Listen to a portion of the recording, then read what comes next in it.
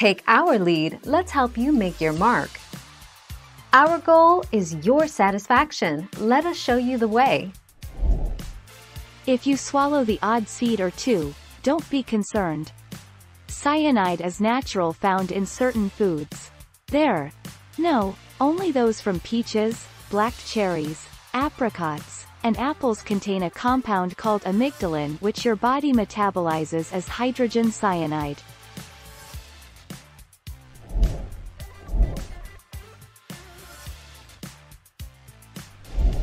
Make your mark, take our lead.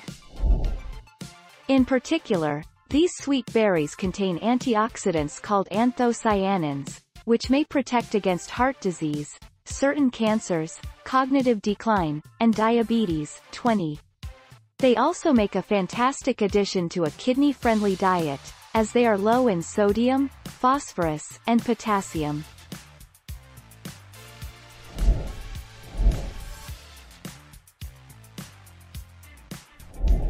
Make your mark, take our lead.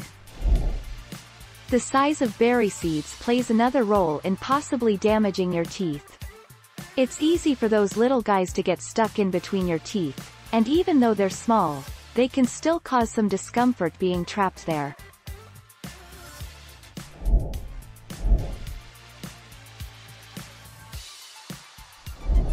Make your mark, take our lead.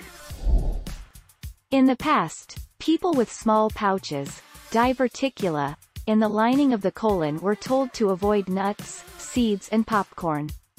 It was thought that these foods could lodge in diverticula and cause inflammation, diverticulitis.